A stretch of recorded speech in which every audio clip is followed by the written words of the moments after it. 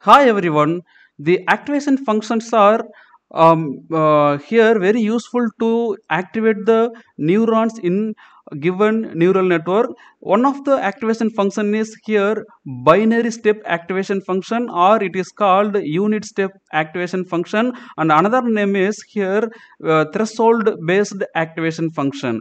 Because this activation function is using threshold for finalizing the class of the given problem statement, so it is called threshold based classifier or threshold activation function based activation function. If the input value is above or below a given threshold value, then the neuron will be activated and sends that calculated output to the next layer. Here, suppose if you are having the neuron like this, then we will use the linear sum here from the given inputs, and we are applying the linear activation function. Then the output of this neuron is going to pass into the next layer, right? Here the activation function f of x equal to categorizing the given data point as a positive class whenever which is greater than 0. So here 0 is the threshold value.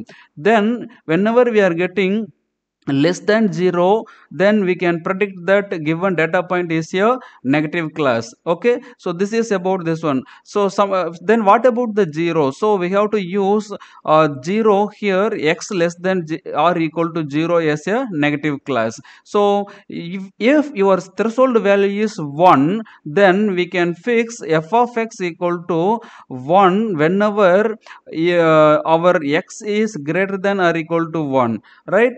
Otherwise we can make it as a negative class if whenever x is less than 1. So here the threshold value is we set as a 1. So this classifier is based upon the threshold value, which is classifying the given data set by using the predicted output. So here it is very simple and useful to classify the binary classification problem statements, and it is not allowing multi-value outputs. That means it cannot support to classify the multi-class classification problem statement. The given activation function graph is showed here. You look at that, this is having either positive class or negative class. This is belongs to negative class 0, this is belonging to positive class 1, based upon the given threshold value 0. So this is called binary step activation function or threshold based activation function. And another one activation function is here a linear activation function, which is a simple straight line activation function where the function is directly proportional to the weighted sum of neurons. So weighted sum means wi xi plus the equal to wi1 x1 plus etc wn xn. So weighted sum of the neurons. Okay, so the linear activation functions are better in giving wide range of activations on a line of a positive slope. So here we are using the positive slope here, which is increasing the firing rate as the input rate increase. You look at that, here we are getting the minus 8 comma minus 8, minus 6 comma minus 6, minus 4 comma minus 4, like that, 0 comma 0, then 2 comma 2, 4 comma 4, 8, 6 comma 6, 8 comma 8. So based on that, our f of x equal to the same input value x, but its range is from minus infinity to plus infinity.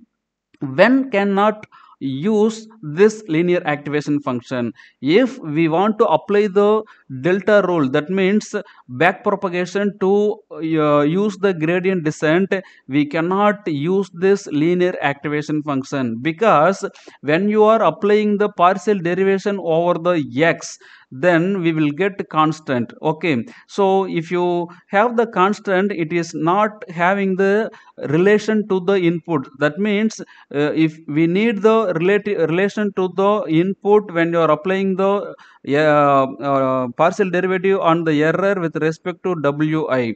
Okay, if you are getting the constant like 2, right, for when you are derivating the x, you will get the 1. Okay, you will get the 1. Then we cannot use to find out the relationship with the input features here. So we cannot use this linear activation function to apply the gradient descent to understand the weights which are useful to learn the complex patterns from the neurons, okay, for better prediction. So we cannot use the gradient descent algorithm during the backward propagation. And when you are using the linear activation function here in the layers, all the layers, if you are using the linear activation function, then here also you will get the same value x.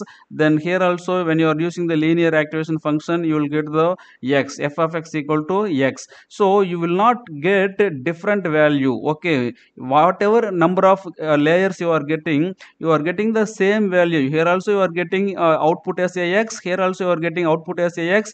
Still here also in the linear f of x will be again x. So you see the layer 1 is also giving say output, same output. 2 3, all the layers are giving you same output, so which is not giving you different values. So this linear activation function turns into a just one layer. So whatever number of layers are you are using, the output you are getting from the first unit is the output in all the layers. So what it makes the neural network with linear activation function simply a linear regression model. It has a limited power and ability to handle complexity when you are varying the parameters of input data. So the linear activation function is not usable in these two different situations.